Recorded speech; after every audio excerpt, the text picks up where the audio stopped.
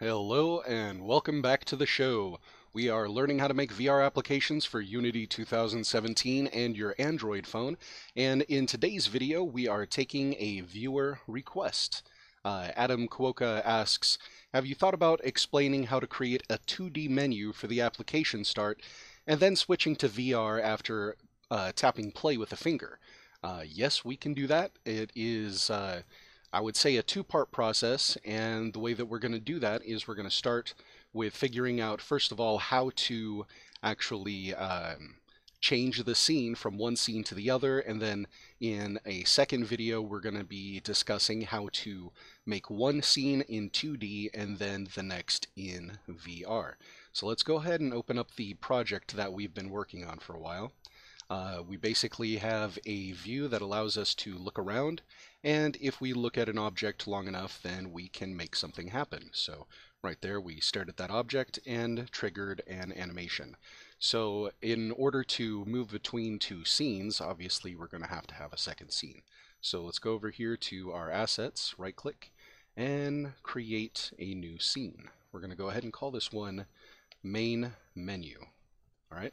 So the idea is that when we go into the main menu, we will basically have a start button. Okay, so let's go ahead and create a start button. So create an empty game object.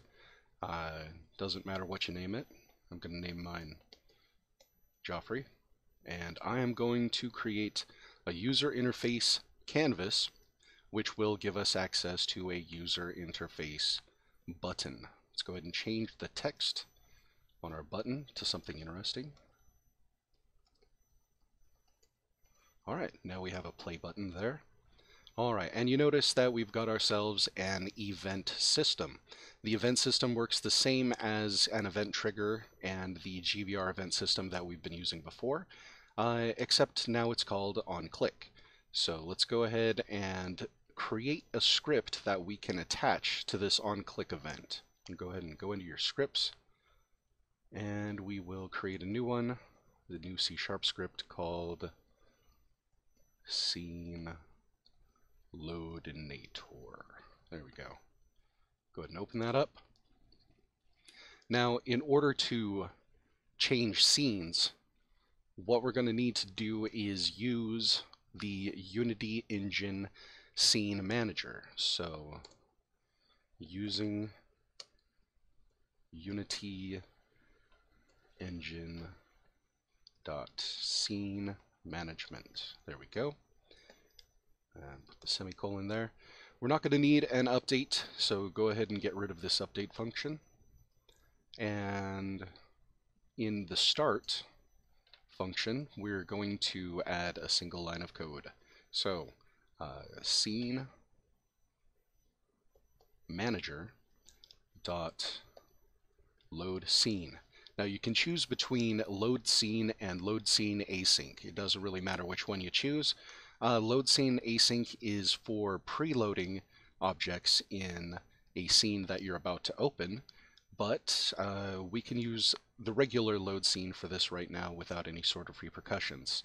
You'll need to put your stuff in parentheses and quotes, and right here we're going to be writing the name of our actual second scene that we need to go to. And don't forget to add a semicolon. Alright, this is basically it. Scene manager, load scene, and then whatever the name of your scene is. So we're going to go ahead and save this, and then go back to Unity, and we're going to attach it to Joffrey. So SceneLoadinator to Joffrey. That's right, he's our script butler.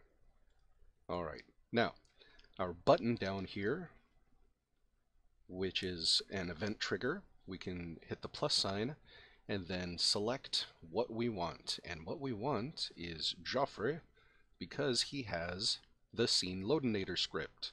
Go up here to Bool enabled. Now, if you remember, Boolean is either on or off, so what happens is we get the ability to say whether this Boolean is on or off, and we want it to be on. Okay, now go ahead and click back on Joffrey.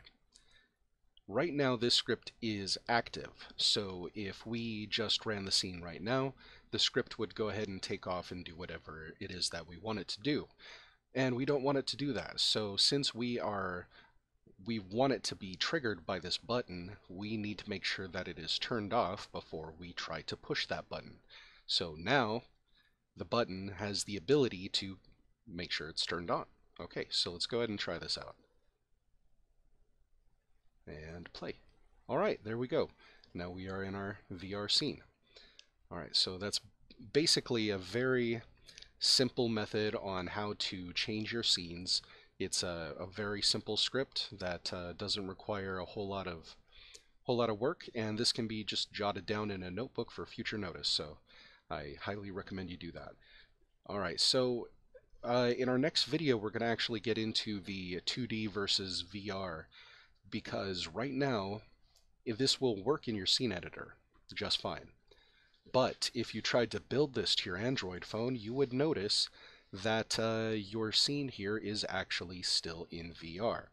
The reason for that, if we go over here to Build Settings and click over here on our Player Settings, right here we have chosen Virtual Reality Supported in that checkbox right there, and we chose Cardboard as our virtual reality SDK.